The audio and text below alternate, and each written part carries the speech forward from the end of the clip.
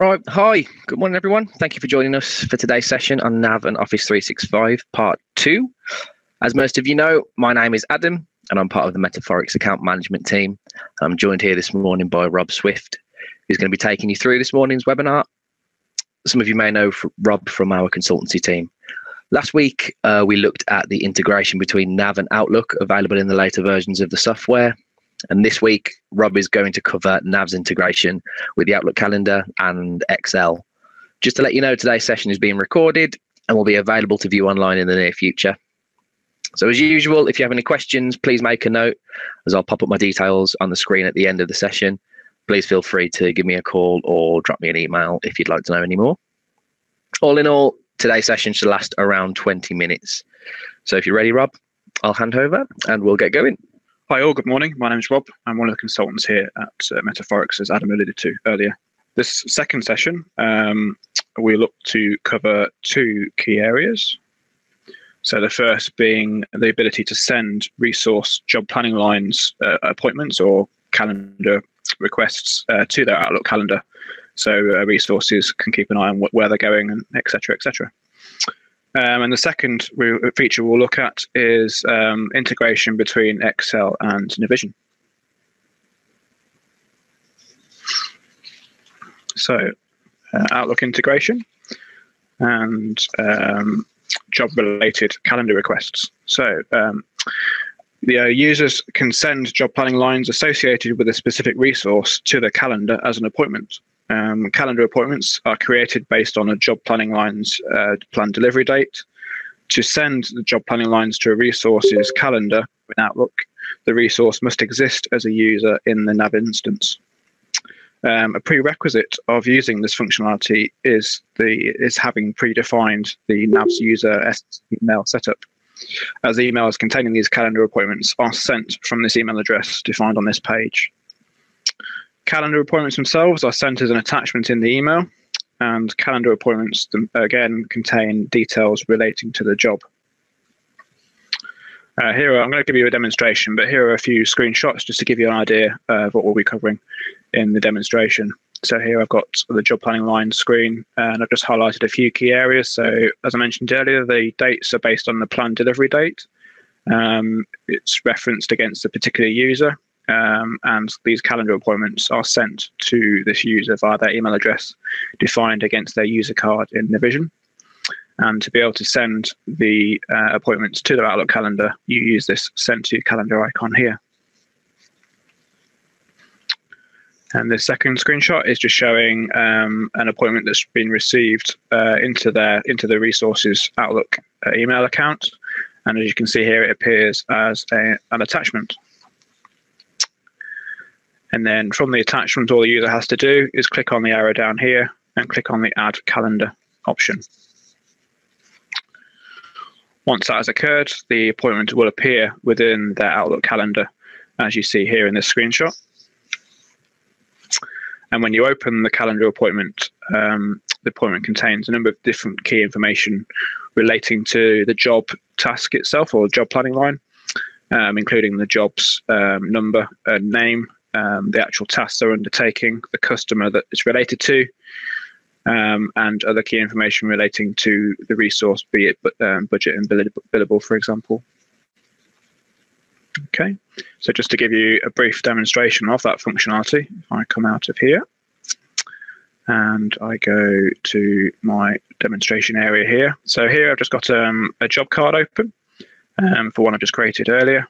And if I go into the job planning lines, you'll see here there are two job planning lines for the 27th of April and the 30th of April, both relating to the user Cronus or the resource Cronus. And if I wish to send it to their calendar, as I mentioned earlier, all you have to do is click on the Send to Calendar option here, and it'll just do its thing, as it were, in the background. Wait for it to finish. If I then go into my calendar, or my Outlook, I should say, you'll see here that I've received two calendar appointments as emails. And all I do is click on the job task ICS file that I've received as an attachment, click on the drop down arrow, click on Add to Calendar, And if I then go into my calendar itself, and if I go across to find that particular date, you'll see here that on the 27th of April, I as Cronus have an appointment appearing in my calendar. If I double click to open that appointment, it will then appear in full screen, and you can see the different information relating to the calendar appointment itself and the job. Okay, so if I come back out, go back. So that was a brief overview of the Outlook calendar functionality relating to job planning lines. The next area I would like to cover is Excel integration. So from NAV 2017 onwards, it offers two-way integration with Excel. So that's both sending and receiving information, or exporting and importing information between Navision and Excel. This is achieved through the improvement with the OData connection, which is OData version 4 for those that are aware of this functionality. The add-in is referred to as Microsoft Dynamics Office add-in, and it does require some significant setup before being able to use it. As a brief key fact, the add-ins functionality allows users to refresh a NAV dataset exported to Excel to include any changes that may have been made to the same dataset in Navision, say by another user, after the export had occurred. Users can edit NAV data with Excel and sync and publish any changes with Navision. And thirdly, they can connect to NAV data with Excel via several OData web-based services and web-based service connections.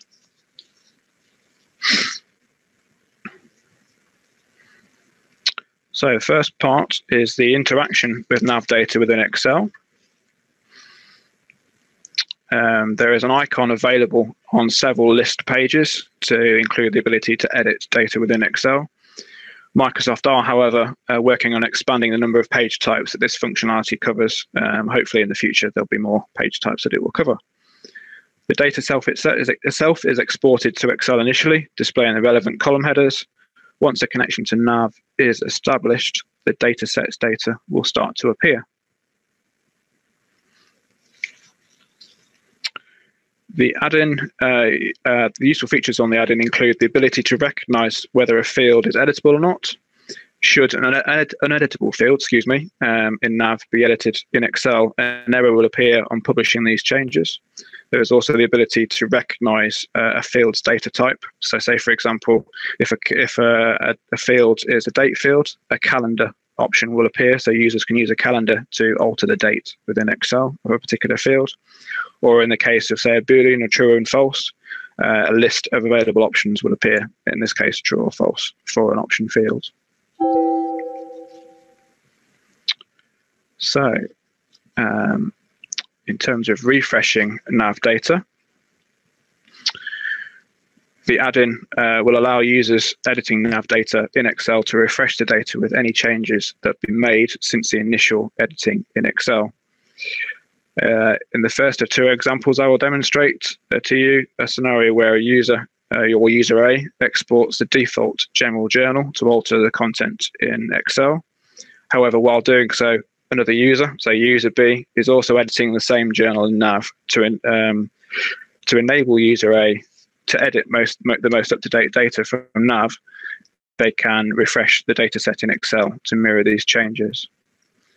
The next few slides are a few screenshots just to give you an idea of the functionality.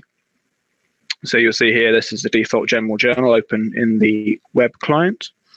And I've selected one line here, the packing machine 2018, a description, one of the general journal lines.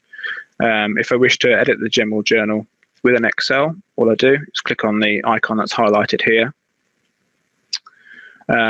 When it asks you to open an Excel, you may be required to sign in to the Navision instance. However, if you're already signed in or have been using Excel in the future, it will just open as normal. And you may also, while I think about it, you may also be asked to click on the Enable Editing feature, which sometimes appears in Excel to be able to edit the data. Once these two pieces of setup are done, the data will appear or start to appear in a list below the column headers. And there's just another screenshot there of editing. Once you've made the change, or somebody else has made the change within NAV itself to alter the data set you've got in Excel, all you have to do is refresh the data by clicking on the refresh icon in the bottom right-hand corner of the Excel worksheet. And you'll see here that this has been altered from 2018 to 2019, or Packing Machine 2019. Okay, I'll give you a brief demonstration in a minute, but rather than jumping between the screens, I thought I'd carry on with the second piece of functionality, which I'll also demonstrate to you, which is updating a record in Excel, updating a NAV record in Excel. So the add-in allows for updating a NAV record in an Excel dataset with the ability to then publish changes back into NAV. A scenario might be, in this case, user A exports the default general journal to alter its content in Excel, and they then make those changes and update then that updates the data in Navision. And here are a few screenshots to demonstrate this functionality.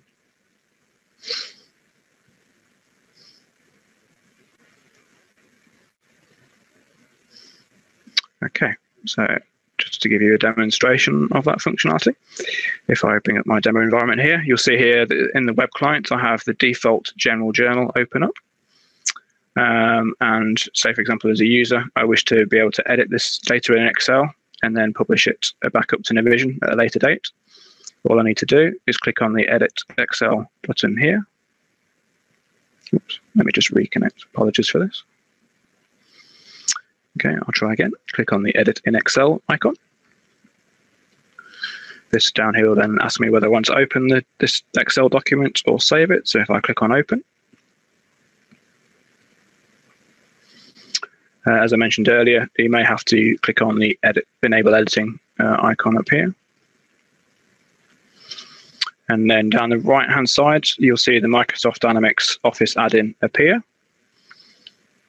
This is just pulling the data back from Navision to allow me to edit it within Excel. So on the left-hand side, I have my Excel document with the general journal lines exported from Navision. On the right-hand side, I have, again, this Microsoft Dynamics Office add-in pane with a number of different features, including the icons down here. So you can create new data, you can refresh the current data set that you see in Excel with anything that's been changed in Navision. You can publish any changes that are made in Excel up to Navision. And another two features which I won't cover off today of filter and design. So if I was to change a particular option in here, click on this, for example, 2018, change that to 2018. And if I go to publish, so that's now published my data back up to Navision. And if I refresh my general journal, you'll see that my description, Packing Machine 2019, has changed to Packing Machine 2018. Similarly, if I was working in Excel at the time, but one of my colleagues was working in the same journal, but this time in Navision, and he himself changed that back to 2019, but I had the original of 2018. If I knew he made that change, or he informed me he made that change, what I can do is I can actually refresh my data. So if I click on the refresh icon down here, this will then refresh my data, and you can see now that it's actually gone back to, say, 2019, mirroring my colleague's change. In the slides earlier, I mentioned about a couple of useful features in regards to being able to choose values for fields when editing within Excel. One example here is the date field. So you'll see here I've clicked on the posting date of the 12th of April 2018. If I wanted to change it, I can change it manually by entering the data I wish. Or alternatively, I can use the calendar feature, which has appeared excuse me, on the right-hand side. All I need to do is just choose my relevant date, and it will change it automatically for me. Similarly, it also has inbuilt data data checks. So if I make a change to a field, say for example, if I was using wanted to change the general product posting group, and I changed it to something that I didn't know whether it existed or not, ahead of publishing the data back to NAV, it'll actually tell me whether it's valid or not. In this case, because I've chosen a value of default, which isn't actually a general product posting group that exists, it brings up an error here to say it's encountered an issue in trying to publish the data, and that is due to my general product posting group being incorrect. So if I now change that back, try and publish it again, the publish will be successful. Okay, so that's the demonstration for that piece. Just a couple of pieces of administration in relation to the Excel integration. In terms of setup, according to Microsoft, the functionality is available via both the Windows and web clients. However, Azure Active Directory authentication will be required to use this functionality. And a little bit on security, the add-in itself respects NAV permissions and security, whereby if data sets are exported by a user, they will only be those that will be included within their permissions as far as they allow them. Okay, and that's it for me. Thank you. Brill. Cheers, Rob. I hope you all found that interesting. Thank you for being with us again this morning. As I mentioned, those are my contact details up on the screen. So if you do have any questions, please get in touch. Again, keep an eye out for the recording of this webinar on our website soon. Also, don't forget that our next webinar is going to be on the 3rd of May, and we'll be looking at all things Power BI, which is a great graphical business intelligence tool. So check out our events page on the website for more details on that. So thanks again for your time this morning, and we'll see you next time.